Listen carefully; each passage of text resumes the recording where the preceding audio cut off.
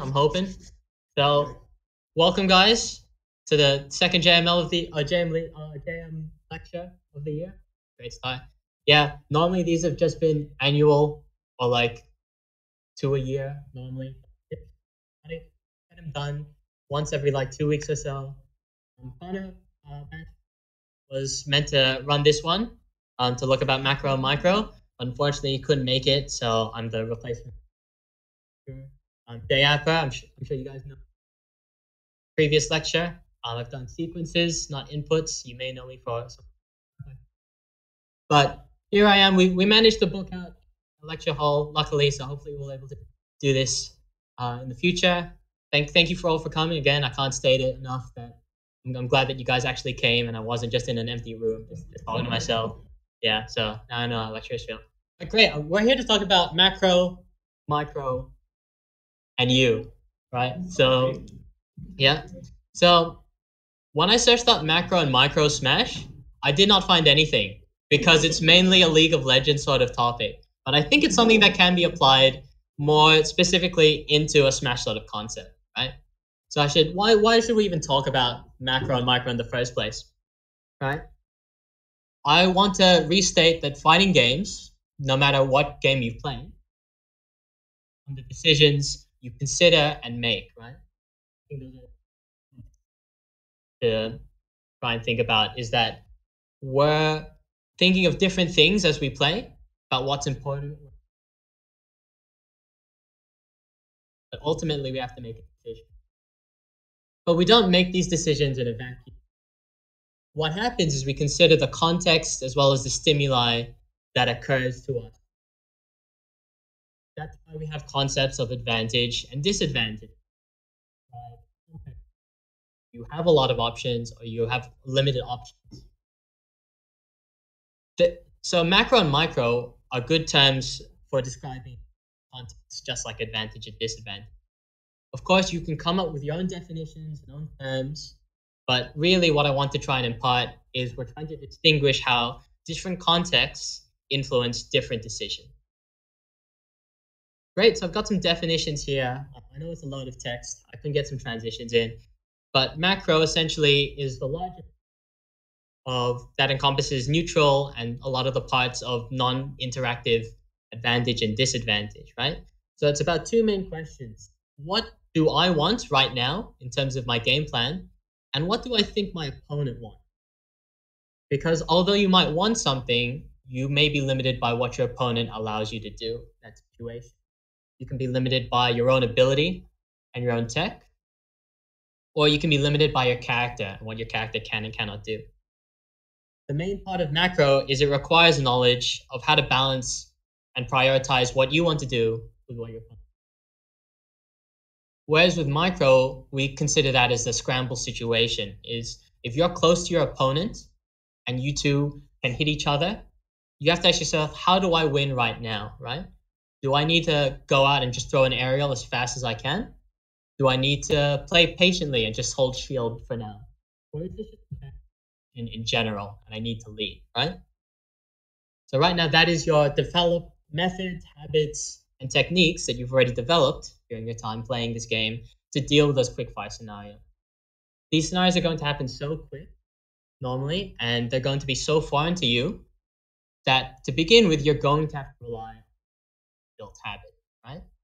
But as you see the same scenario again and again, they become more reactable, right? You realize what's happening. You realize the lead up, the actions that they do beforehand before they try and make an action. And so you can move away from that scramble scenario into something that we can be quite. This requires something slightly different. We need to understand tool sets and limitations of our individual characters, right? It's a bit more nuanced as to what you can and cannot do. But you also have to consider that you're playing rock, paper, scissors with your opponent, right? We all know that attack beats grab, grab beats shield, and of course shield beats attack, just like. But we have to understand, has my opponent been shielding a lot this game? Does my opponent want to grab in this scenario because it will kill? And so we need to be able to evaluate that risk. So I've got some JMLeague 5 sets. You may know these players, Spooky and Remora. I know Spooky's in the chat. Or I saw on the stairwell once. So we're going to start off with macro, right? Because that encompasses neutral, and it's where you're going to start off as soon as the 3-2-1 is done. And a lot of macro, in terms of a game plan, can be summarized as I want X because it allows for Y. Here, Remora is throwing the cherry fruits because it allows him to run up and pressure Spooky, right?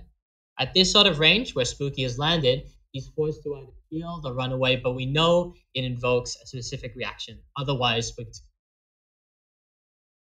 So then we reach micro stage, right? Remora has chosen to run up very close and can do a bunch of options. So I've just had a look at smash frame data for Pac-Man here. And these are just a couple of the options that are possible for Pac-Man, right? You have dash attack, which is something that's 10 frames, but it's very, very safe and hard to punish if you are playing the warrior. You have forward end that do similar things that kind of pressure that top section. You can do them landing, you can do them rising. They cover that main section at the top. As well as grab, which for Pac-Man is quite slow, but as we know from the RPS, it straight up beats shield. So if Remora is able to tell that Spooky is wanting to shield a lot in this game, grab is still a good option. And I should mention, as the game runs in 60 frames per second, and the regular reaction speed for just a standard average human is about 200 milliseconds, about 12 frames, that is still within the range of it's just unreactable, right? And so in a macro, this is still a scramble situation. But if you're playing the Wario, you can still say, opponent has been throwing these options more.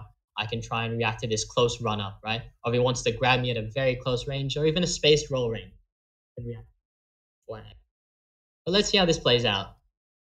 So he goes for the bear, and we see that shift in advantage and disadvantage. No longer a scramble situation. This is something that you can start to react to now.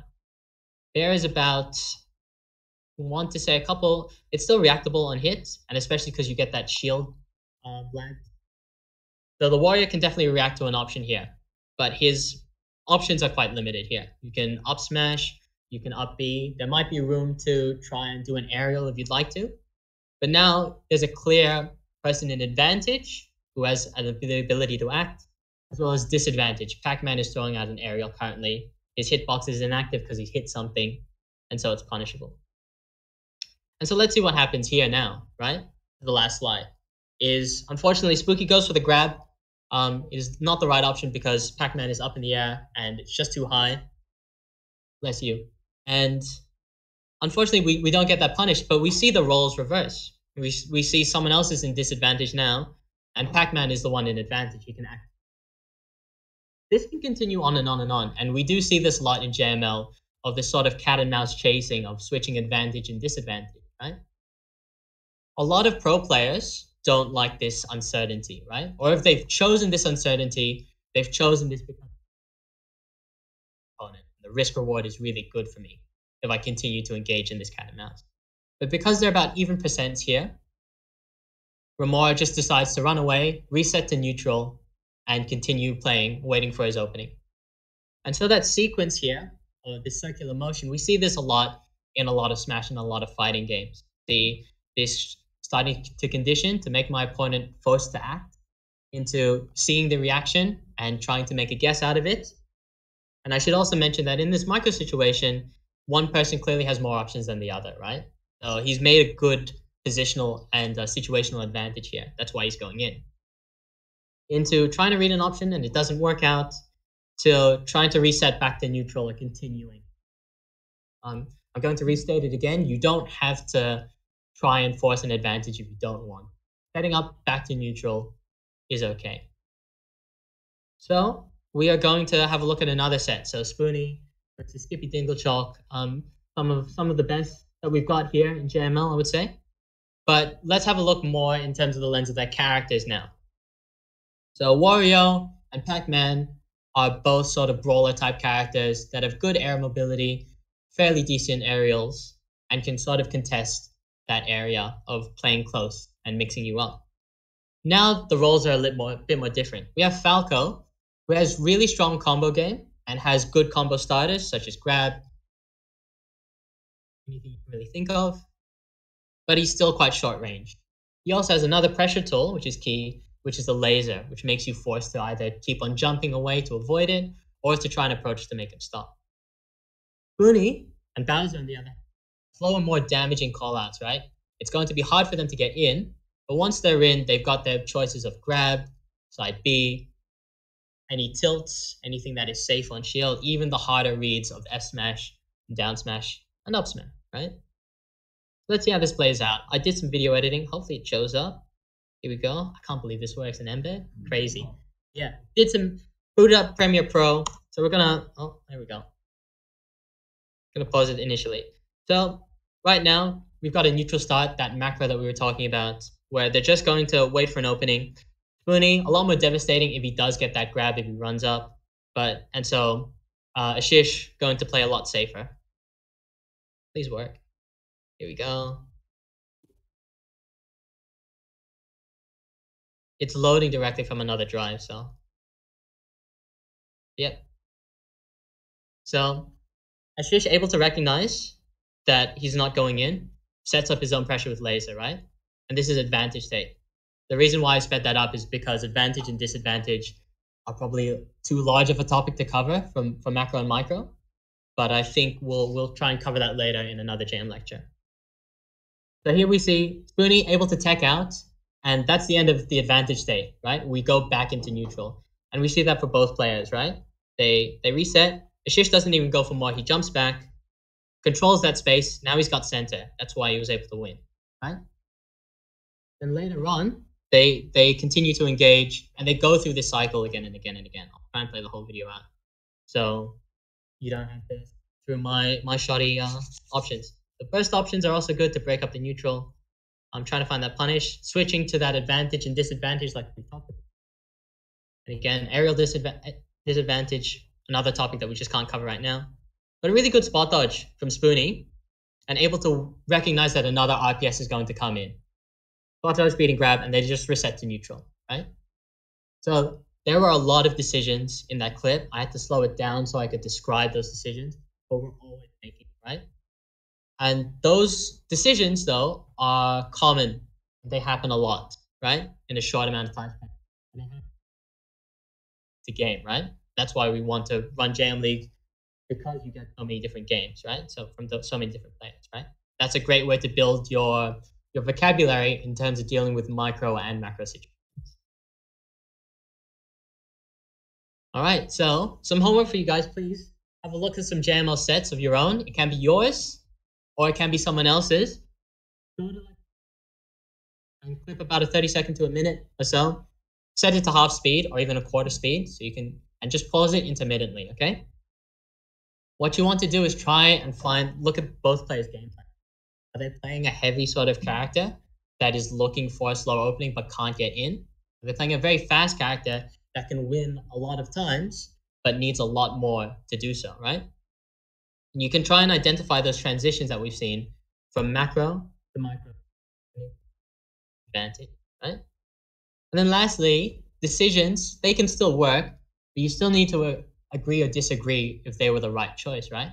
Sometimes you can pull out a randy F smash because you misinputted, and that might not have been the right option, right? Because it was very unsafe, but it just happened to work out, right? So it's important to evaluate why the decision was made in the first place. So the main question we want to ask is, how do I improve on macro and micro, right? So with macro, I do have an article that I'd like you guys to read as well. This is more about one of my other hobbies. And it's written in 1999, so it's way before Smash Ultimate's time, way before Smash 4 and Smash Brawl. And I think, yeah, maybe a little bit with Melee, I'm not too sure. But who's the beatdown, right? It's about considering if you're playing an adversarial game and your options and decisions you can make are slightly different, you have to decide who's faster in making that decision. If you and assert yourself as a beatdown when you're slower, then the need to be is going to be so vast that you're just going to end up losing the game, right? you might be playing a really, really fast character traditionally. For example, I don't know, like Marth, Lucina. You can move around the stage, but if you're playing against like a Fox or a Sheik who can throw out faster options than you, that has better frame data, then you need to play slower. You have to play more defensive, right? Even though you want to play, right? So they have some general guidelines. I try to apply them here at Smash, right? So you need to consider who has more approach tools, right? So Falco in that case has illusion, which is very risky. But other than that, he still just has to run up. He can aerial and land on you. So if you have more approach tools than your opponent, normally you're the one that's. And also mention if you're behind, you're down a stock, or if your opponent has less percent than you are still forced to go in, right? Who has more reactive tools? And reactive can mean out of shield. Sometimes you can dash back and have a good punch. A really strong dash back into F smash. And I'm sure you guys have copped that occasionally. Usually they're the ones that have to play control, and Zelda's a prime example who has to play slower, even though she has stronger approach tools than some, right? And who has more effective escape and zoning tools as well? Almost always they have to play that control player. So high level ZSS, players will abuse their movement, such as not even their specials, but even their jump height, their speed, the fact that they can wall jump as well, and abuse that to sort of circle camp you and play a lot slower than they need to, right? You can play them aggressive, right? But we do see in higher play that you want to play a less risky option, right?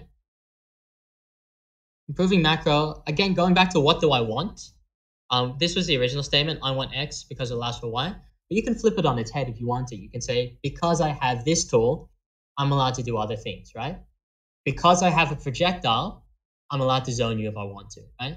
Because I have a charge projectile, I'm allowed to stay in the corner and charge up my projectile, and you're forced to try and stop me if you respect it too much, right? And you can flip that again on its head, like because I'm able to move around and I'm capable as a player of moving away from charge shot and I don't respect it, I can let you charge for free, right? And I can do other things. I can take stage control if I want to, right? So it's thinking about what you want and the tools you have to get what you want, right? All right, looking at micro, and this goes back to a JMLectures sequences, not inputs. You need to explore your options, right? You need to critically evaluate the tools that you have and say, what kind of properties does that give me, right? So again, charge shot allows you to create that pressure. And you're allowed to sort of mix things up. So for example, tomahawk grabbing is just jumping into grab, right? That's all it is, right? But it's such a powerful tool in terms of defining the neutral because it represents another option, right? It makes you look like you're about to aerial, right? So that's something you do need to spend a lot of time in training mode and thinking about. You need to ask yourself, what can I do and what does that mean, right? Does that make sense? I know this is more conceptual in terms of the idea, but I want to highlight the fact that you need to spend time in training mode. You don't have to hit the other person. You don't have to like play against an opponent. You need to spend time thinking about your options, right? And Ernest is a big proponent of this in terms of saying you need to focus on your own character because in a game of 80 characters, it's going to be impossible to learn every single matchup, right? But you know your character, right? And you need to know your character way more because you're playing that character every single game. It's going to be a constant. But other than that, that does it about for my lecture. I just want to say that there's a lot more to this game than just macro and micro, right? They're just terms we made up, and they're terms that are generated in the community, right? It's just one way that we can define game states, right? You could divide things up into neutral and then advantage, disadvantage. It's just a framework, as we say. So in a lot of commerce and marketing disciplines, we just have frameworks as just general guidelines. You're allowed to tweak the framework, right? You're allowed to play around with what you've got and see what works. And again, that's what I'd ask you to do. See what your character can do, see what your character cannot do. Ask your friend what you cannot do. What's busted, huh? Man, Pikashu's so good, he can just lightning loop you. Man, dude, he has a good up throw, he can dash attack, he's got everything, right? You need to think about what other players think of your characters. But yeah, as with all frameworks, you need to see what works for you as a player.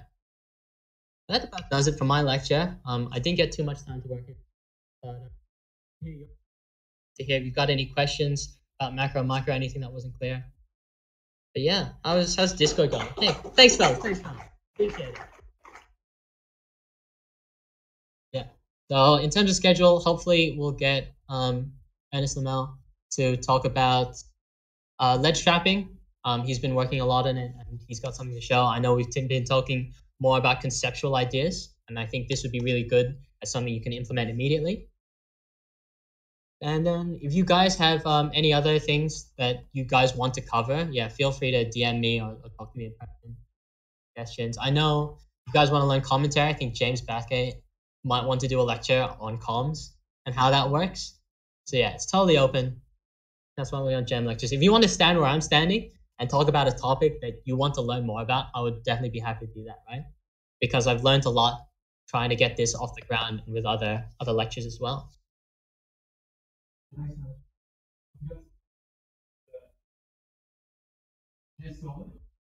Be sure to send something in the chat in 20 seconds and I'll shoot it out for everyone as well. Any questions? Feel free to raise your hand.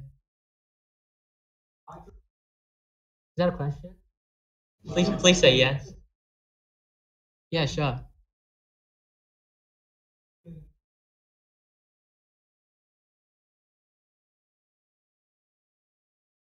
Sure. So if you've had a look at your previous time rounds, I recommend doing a VOD analysis. We do offer. Oh yeah, sure. So what Lance has been asking is how can I implement what we've just learned here into my next JMLeague round, right? Because how many rounds are you guys in? Like this is the 5th or the 6th? 5th one, yeah. You got 2 more left, and so you guys already have had 4 under your belt, right? So 4 VODs is still quite valuable, especially for a best of 5, as to what you do, right? You can clearly see your habits of what you want, and you should ask yourself, what am I not doing, right? So again, remember the 3 main things of trying to cover against shield, cover against spot dodge, and covering against someone else attacking, right? Is there something that I've been deficient in that I'm not doing? How can I more implement that tool to make it more ambiguous, right? If I've got an existing tool, can I implement on it further, right? Can I pretend I'm doing one thing and then do the other? So those are quite tricky questions in terms of a concept. And if you guys want VOD reviews, I'm sure most of us would be happy to sit down with you, talk about it, right? So, but again, VOD review is definitely very helpful. Ernest?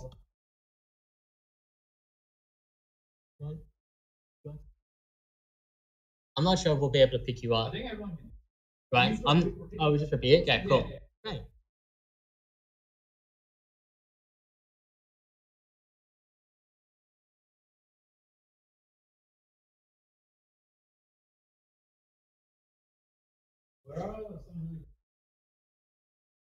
Yeah, sure.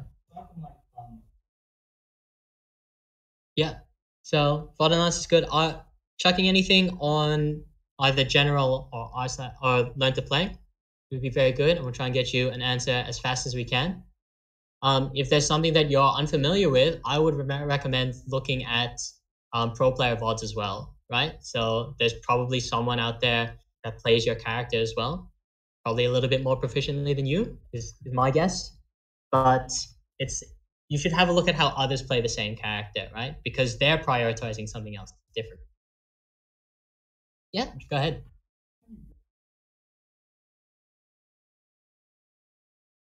Let's say you watch a VOD and you're like, right. What's the use that? Right. So this is the difficult part. Oh yeah, sorry. So if we review the VOD, how can we fix that mistake and then implement it into our next game? So there are a couple of things, and it goes beyond being conceptual about knowing it to being mechanical and remembering it in your muscle memory, right? So of course you can view a VOD and say, this is what went wrong, this is what I'm going to do different. I recommend booting up training mode and shadow, right? Doing the same thing that you did that you should have done, right? Practice it on one side, practice it on the other, right? That way, you've got it not only up here in your head, you've got it down there in your arms as well, right? And that's a step that a lot of people miss, right? If you're a really good player, then you can probably skip this step. But if you're still trying to learn and you're trying to remember new things, you're either going to have to develop that muscle memory now, or you're going to develop it in friendlies or even during the set, right? And you don't want to try and develop something new just in the set where a lot of things are on the line. Does that answer your question? Yeah.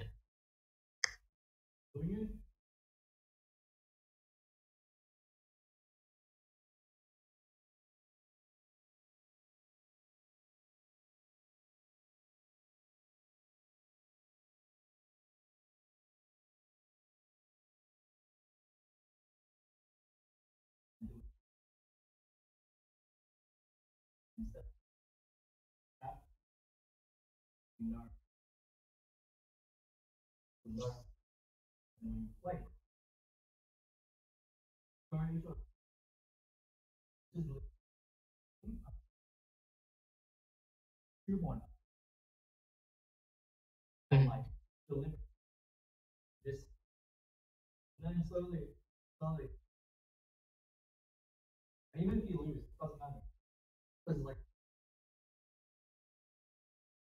Yeah, exactly.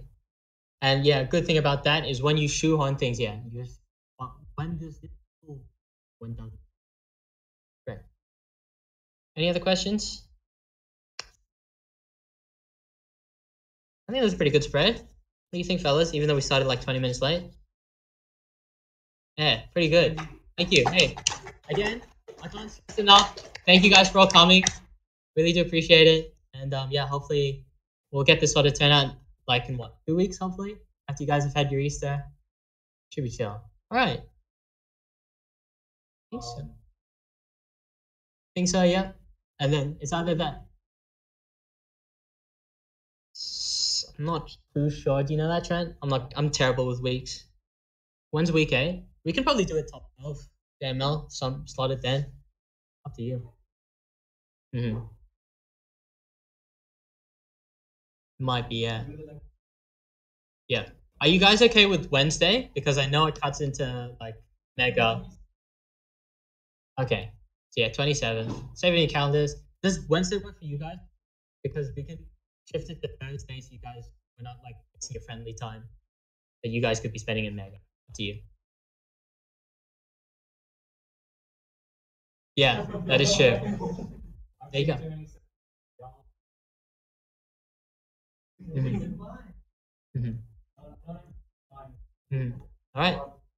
Yeah, that's pretty much it. Thank you guys for all coming. Much appreciated.